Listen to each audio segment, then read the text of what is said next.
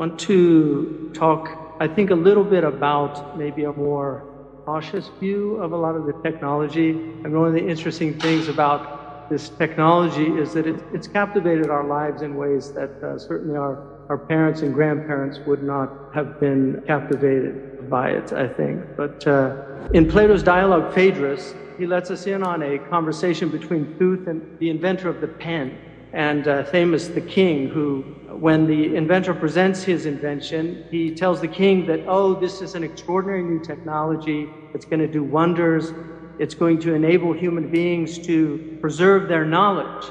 Well, the king tells him it's not for the inventor to tell us what the benefit of the invention is, but for others who are going to look at the invention to tell. And the king tells him that it's quite the opposite of what you think, that the introduction of the pen is going to cause the loss of knowledge and not the preservation of knowledge, because people will no longer rely on their memories, that knowledge won't come from inside of themselves, but from outside of themselves.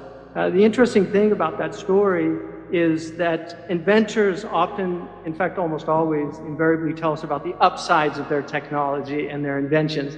And they rarely look at the downside of the inventions or the externalities. So in the past, people were extremely wary of innovation. In fact, the word invention had a very negative connotation in ancient Greece. It had a negative connotation in the Christian world and the Muslim world. Our Prophet Muhammad, peace be upon him, said, "Iyaka wa muhdathat al-umur." Beware of novelties, because religion by its very nature is a conservative enterprise, but it also is very wary of destabilizing elements. When things change too rapidly, things become destabilized. It was Machiavelli who really put a positive spin on inventions in the print. There's a real change after Machiavelli in the approach to invention. So one of the modern myths that many progressives will constantly remind us is that you can't stop progress. There are many iterations of this. One of them is you can't turn the clock back. And I think there's some assumptions embedded in this. One of them is that progress is good by its nature, and also that it's a juggernaut. It's an unstoppable force that we simply have to submit to. So I want to argue that we actually have historical examples that counter both those views. One example, when the car was first invented, there was a lot of pushback in cities about the cars because they were very noisy and problematic. But one of the arguments was it was so much cleaner than the horse. So we can put that one to rest. But there are other really interesting examples. So another one is in the Second Lateral Council under Pope Innocent II in 1139. He actually outlawed the use of crossbows because he considered them to be unethical. And he said they were not something that a Christian could engage in. And he actually said crossbow is an instrument of the devil and hateful to God and unfit for Christians. So part of what makes that technology so odious was that it could take a peasant who could learn to use it in a week, and he could destroy an armored knight, because a crossbow could actually penetrate the armor. And this knight, who took 10 years to master his martial arts, would simply be killed at the hand of this peasant. In 1589, an inventor in England, William Lee, attempted to convince Queen Elizabeth to support a knitting machine that would replace hand knitting. Lord Hudson asked the Queen to grant Lee a patent and to use crown money to invest in a factory to produce the machine. The Queen refused, saying, "My lord, I have too much love for my poor people who obtain their bread by knitting to give money to forward an invention which will tend to their ruin by depriving them of employment." In his remarkable book, Giving Up the Gun, Noel Perrin shows us that the Japanese, at the time in the 17th century, comprised one of the most advanced pre-modern societies on earth. The Japanese were actually, once the gun was introduced in Japan in 1543, they became the finest producers and mass producers of the musket. They actually developed a musket that was also waterproof, which was one of the main problems in Europe, using muskets in warfare. But interestingly enough, there were three shoguns, Nobunaga and Hideyoshi and Lord Tokugawa. And these people unified the warring principalities of Japan and actually outlawed the gun. And so for 300 years, Japan actually chose to reject the technology.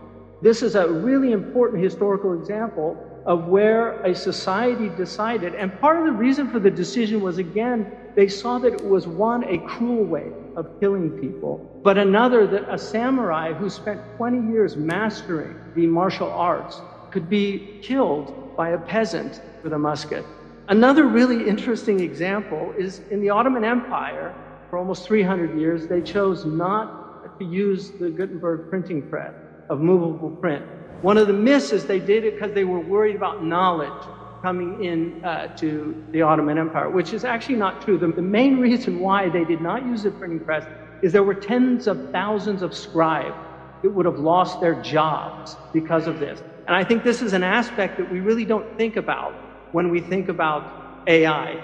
Another really important thing to think about is the wise ancient Greek had the engineer, Hephaestus, was actually crippled. And his enemy was Athena, the goddess of wisdom. The reason that Hephaestus, I think, was crippled is because technologies tend to cripple us. We're all using the crutches of technology now. And each time we adopt a new technology, we lose something of our autonomy. It becomes a crutch. And most of us can't even imagine life now without a cell phone. And yet the vast majority of us are old enough to remember how life was without a cell phone. Our young people won't remember that. They have no idea of what a world without cell phone was like. But I think most of us do remember it, and perhaps fondly. Again, the idea that you can't stop progress. I think it's a very dangerous idea if that progress is harmful. One of the really tragic aspects of modern technology, I think, is the alienating nature of the technology, the distraction of the technology, the fact that we're constantly checking our cell phones, we're constantly being distracted. Well, it's very interesting that Bethlehem, which was the first mental hospital in England, was actually called Bethlehem for the incurably distracted. We forget that distraction in English actually means mentally deranged. Franz Kafka, who I consider actually a formidable theologian, said that evil is whatever distracts. And the great Catholic tradition has acedia as one of the 7 deadly sins, which could be interpreted, sometimes it's translated as sloth, meaning like a spiritual laziness. But it was actually understood by the great church desert fathers as distractibility, this idea of constantly being distracted.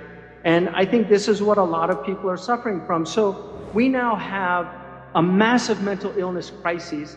There are many, many factors to it, but I think one of the real factors is the types of technology that our young people are being exposed to and are growing up with. We have a fentanyl crisis in the United States that's taking about 55,000 lives a year. Marx reminded us when he said that religion was the sigh of the oppressed creatures, the heart of a heartless world, and the soul of soulless condition.